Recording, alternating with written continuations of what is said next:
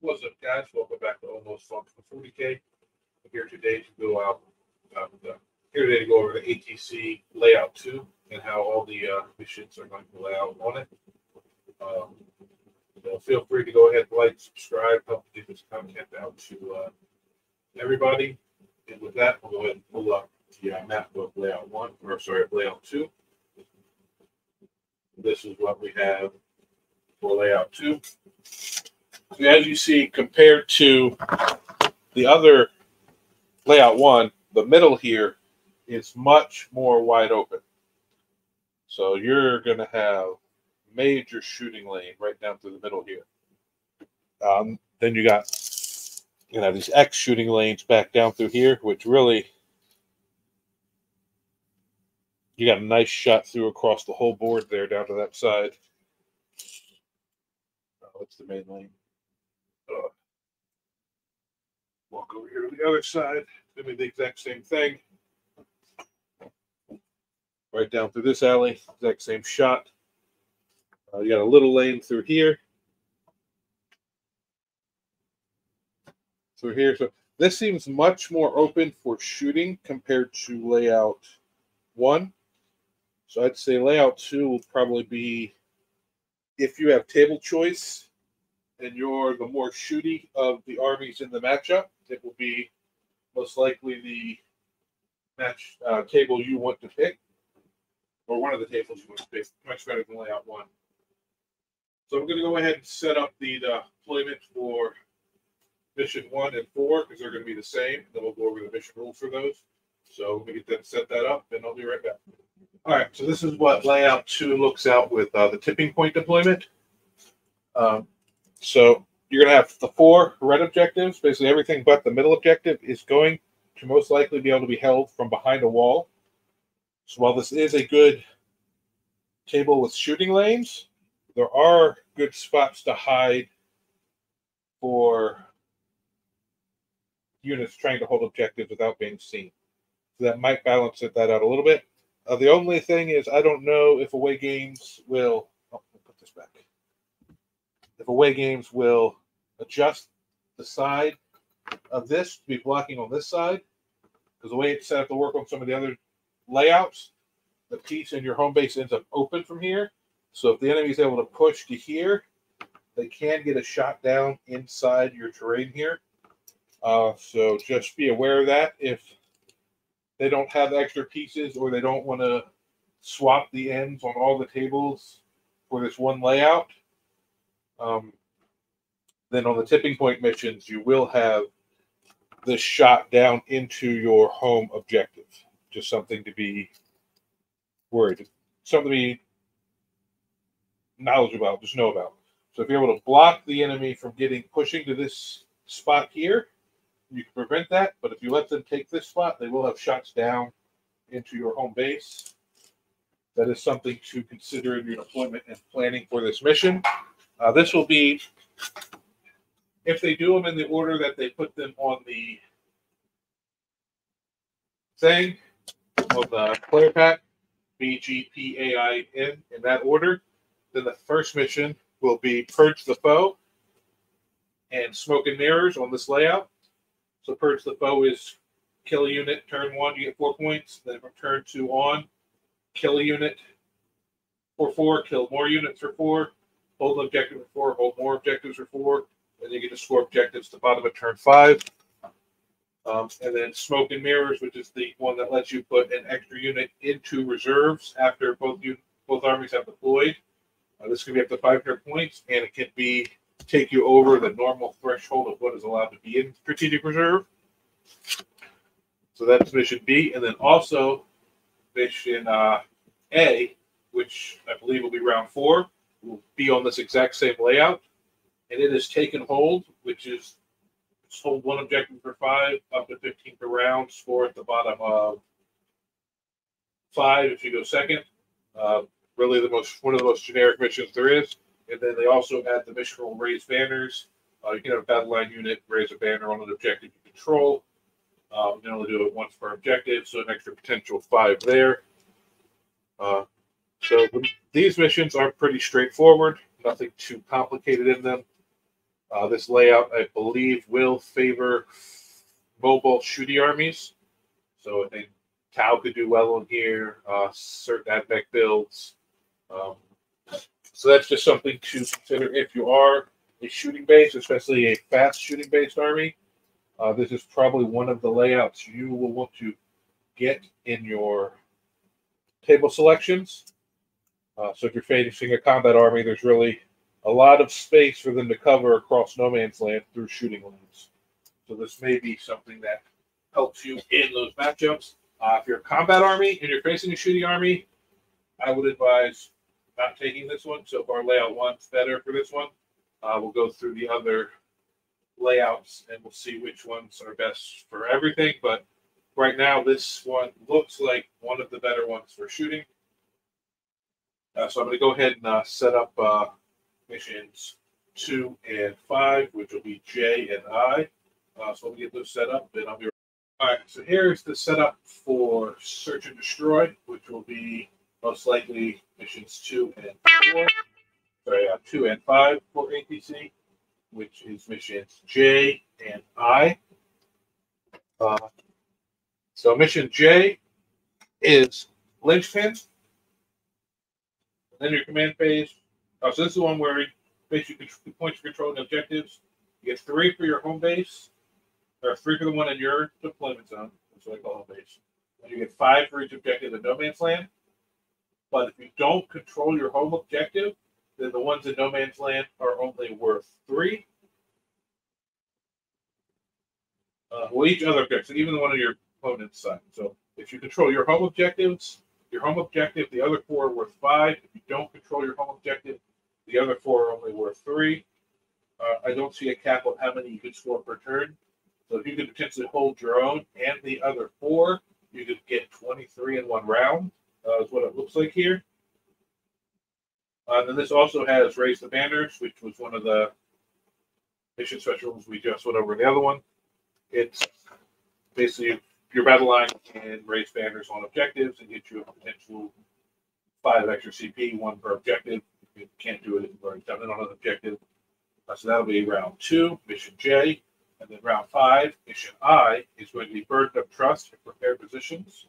So Burden of Trust is the primary. This is where we get 4 VP for controlling an objective marker that is not within your deployment zone, and you can choose a unit to guard it. If the unit that's guarding it lives through your opponent's turn, then at the end of your opponent's turn, you gain 2 VP.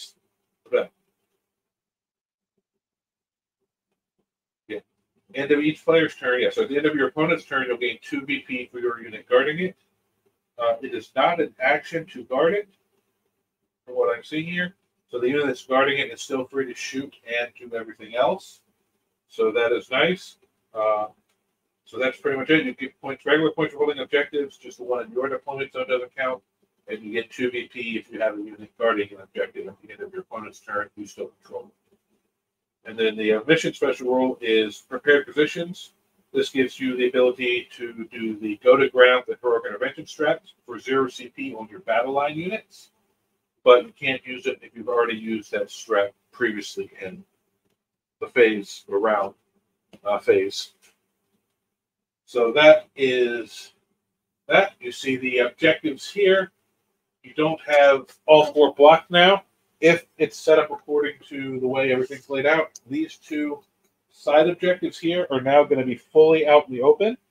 You can maybe get some cover here. If these are skewed slightly on tables, there's a chance these could be just blocking where you could toe in from behind. But if it's set out exactly like the layout and they're using the exact same away game setup they've been using for all their tournaments, these 2 objectives will be out in the open. And with these firing lines here, that's going to make primary a lot harder to score. It'll be a lot harder to guard these objectives, getting shot off them. So with that being said, the 3 objectives you can guard are going to be hard to keep units alive on. And then linchpin, we still have that same problem where they can push to this corner and shoot you off your linchpin objective. Where if you're a real shooty army, I would go for that, because if you take them off and can keep yours, that really, really changes the things, the way things work. Actually, this is backwards here. So that one should be like that.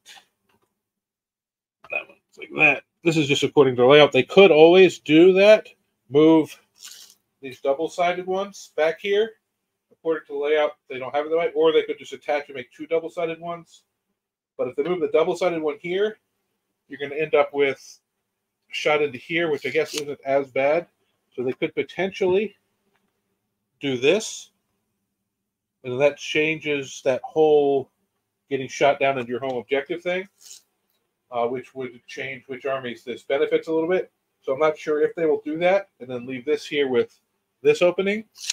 But according to the printout of GW, the building with two sides on it is here. Although this building in their printout, this side is missing and it's on that side. So I'm not sure if they'll leave it like this or fix that. That's something to pay attention to when you first get to the tables. Because if it's set up this way, this definitely really favors your shooting lists.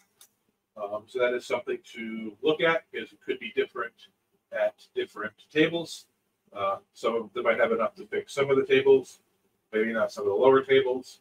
So that is something to definitely be aware of because I believe it changes the way you play linchpin, especially because if they're able to walk up and shoot you off your linchpin that easily, that could really swing this game heavily in who's favored and how you play. All right, so that's it for missions 2 and 5. We'll go ahead and set up missions 3 and 6.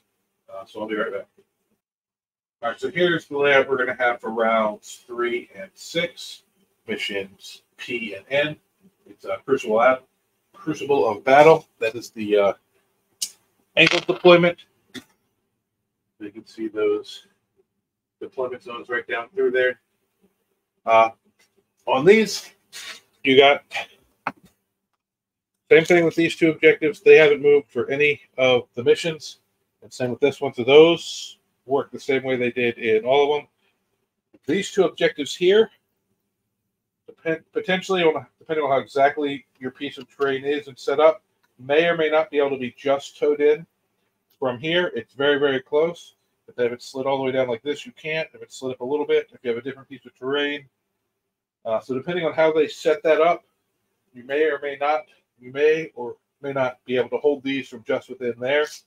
That is something to pay attention to when you're picking your table. So I guess you won't have, when you're getting ready to start your game, because it'll be hard to have these laid out before you pick your table. I guess you could get there and do some pre-measuring, but knowing whether or not you can hold these from inside here or not will really affect certain games. So mission P, which will be round 3, is Scorched Earth. This is with the one where you could potentially burn objectives starting turn 2. So for each objective you burn, you get 5 BP. Unless it's the one in your opponent's deployment zone, you get 10. And then that objective's removed. You cannot burn your own home field objective. And then for each objective you control regularly, you get 5 BP up to a max of 10. So you're going to have to burn some objectives to get your max 50 primary in this mission. If you don't think you're going to be able to burn objectives, your max is 40. This may or may not be a mission where you consider a secret mission, depending on how things are going, because that caps at 40 anyway. I wouldn't burn. Be careful about burning an objective too early if it's one you could potentially hold for a couple turns, because that could hurt you down the road. But that's it. So yeah, just burning objectives will be necessary to max your points in this mission. And then the mission special rule for this is Inspired Leadership. That's if your warlord is outside of your deployment zone and within range of and visible, or within 9 inches of and visible to one of your units, they get +1 to battle shock tests. And then mission N, round 6, most likely the last round, will be the Ritual. So this one, they tweaked slightly for how you can set up the. Why is my brain not working? Sorry, it's early for me. How you can set up the ritual objectives. So at the start of the round, these two actually disappear for the ritual. So what we were talking about, whether or not you can just tow in, that will only matter for Scorched Earth. And then for the rest of the ritual, this is where you can raise objectives. They have to be, one of your units can attempt to do the action to raise an objective. It has to be within 12 inches of another no man's land objective. So the first one raised will have to be within range of this one, within 12 of it. And then it has to be dropped within 1 inch of your unit and fully in no man's land. And we're saying fully in no man's land, we just are meaning this chip, not the whole big neoprene everybody uses to show control range. This is the actual objective size. This is the control range size. So you only need, so you could drop this right there. We'll make sure that's 12. No, that's right at 12. So you can find the angle to get it right at 12 and just in there. You could potentially still hold it from your deployment zone. But, and then from here, 12.